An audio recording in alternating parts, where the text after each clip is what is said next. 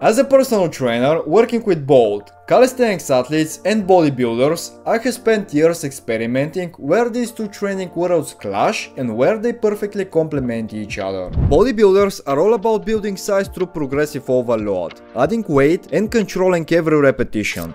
Calisthenics athletes focus on mastering bodyweight movement, strength, control and fluidity. At first glance, they seem completely different, but when it comes to smart programming, there's a lot of overlap and a lot to gain by combining principles from both. Over time, I have learned how to take the most effective tools of each style and blend them into training that's both powerful and sustainable. In this video, I'll break down the 3 pillars I use with every client. Volume, how much work you do, intensity, how hard you push, and frequency, how often you train each muscle. We'll go into what the research says, what I've seen in real-world results, and how to find the training sweet spot that works for your body. Because the truth is, the ones who master the basics, push with intent and recover well, they're the ones who grow. Let's start with volume.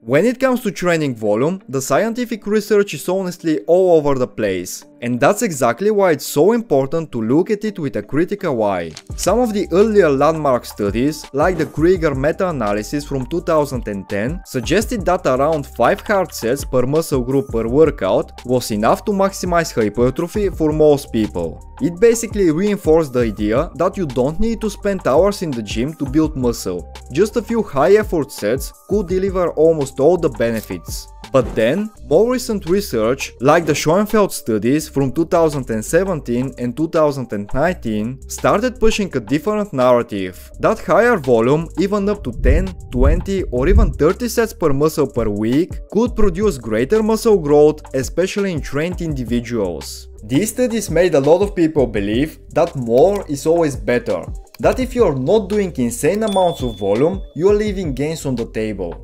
But here is where things get tricky. In almost every study that showed higher volumes leading to more growth, intensity was often not truly maximized. People weren't always training close to failure.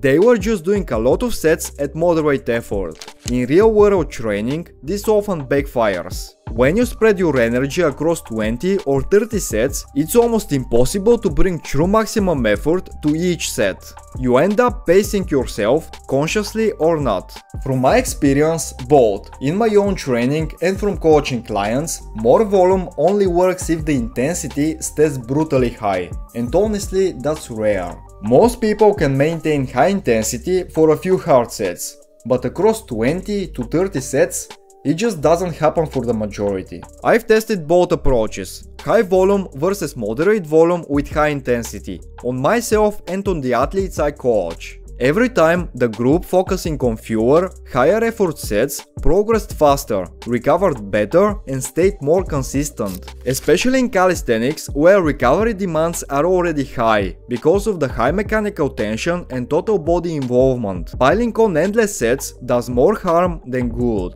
So, bottom line, volume matters, but only when quality and intensity are there first. Otherwise, you're just doing more work for less results. One of the biggest misconceptions I see, especially among calisthenics athletes who are used to grinding out long sessions of push-ups, pull-ups and dips, is this idea that more sets automatically means more progress. But here is the reality. Volume and intensity are constantly in a tug of war. The more sets you do, the harder it becomes to maintain true intensity. Let's say you plan to do 20 sets of push-based exercises in one workout. Psychologically, you know you've got a lot of work ahead, so you pace yourself. You leave reps in the tank. You don't push each set as close to failure as you could, because you are saving energy for what's coming next. It is human nature and it happens even to advanced trainees. This is why intensity almost always suffers when volume gets too high. This is often the main issue we see in hypertrophy research, that in many high volume studies, participants weren't truly pushing to failure. So when they saw benefits from higher volumes, it may have simply been compensating for the lack of effort per set, not because the body needs that much work. Now, compare that with a low volume, high intensity approach. Imagine doing just 3 to 5 sets of dips, but treating each one like it's your only chance to stimulate growth. You grind out every repetition, aim to hit failure or very close, and push yourself mentally and physically. That kind of effort sends a powerful signal to your body to adapt, and it doesn't take 20 sets to do it.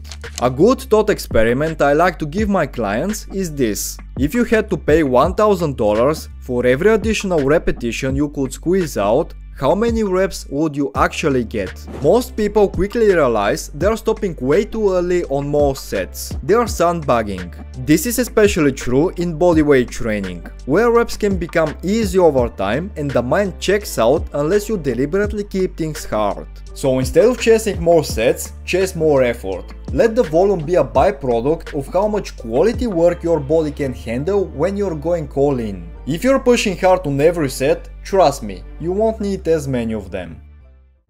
Let's go deeper into intensity, because if there's one principle that separates consistent, long-term progress from stagnation, it is this. Intensity drives adaptation. Without it, your body has no reason to grow, get stronger, or become more efficient. Research backs this up repeatedly. The repetitions in reserve model, which measures how close a set is to failure, shows that most of the growth stimulus happens in the last few reps, the ones that actually challenge your system.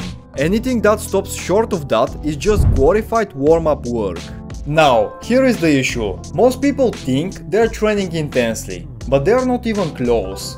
They stop with 5 reps in the tank or move on before things start to burn. Why? Because it's uncomfortable. It requires focus. And in bodyweight training especially, where movements become repetitive or routine, it's easy to get caught in that comfort zone. As a coach, I see this every day. New clients often say they're training to failure, but when I watch their sets, it's clear they've got more reps left. Once we start dialing in the real intensity, slowing the tempo, tightening the form, adding weights or harder progressions, things start to change fast. Think of it like this. In bodybuilding, nobody gets big by doing sets of 50 reps at 30% of their max. They progressively add more weight, increase tension, and push every set close to failure. Calisthenics should be no different.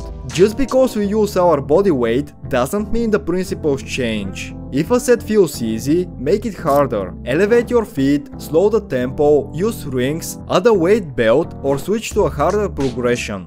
There's always a way to make it more intense. And this is exactly where I blend bodybuilding principles into my calisthenics coaching. I don't want my athletes doing fluff volume. I want them doing intentional, high effort work that actually pushes their body to adapt. Just like a bodybuilder aiming to overload the muscle with maximum tension. So, if you're wondering whether your intensity is high enough, here is a simple check. Are you getting close to failure within 5 to 15 reps in a set? Are you focused, mentally engaged and pushing your limits? If not, it is not intensity, it is just movement. One of the hardest things to judge, especially for yourself, is whether you are actually pushing hard enough in your workouts. Most people think they are working hard because they are tired, sweaty and they put in the time. But fatigue, sweat and clocking hours in the gym aren't the true metrics of effort.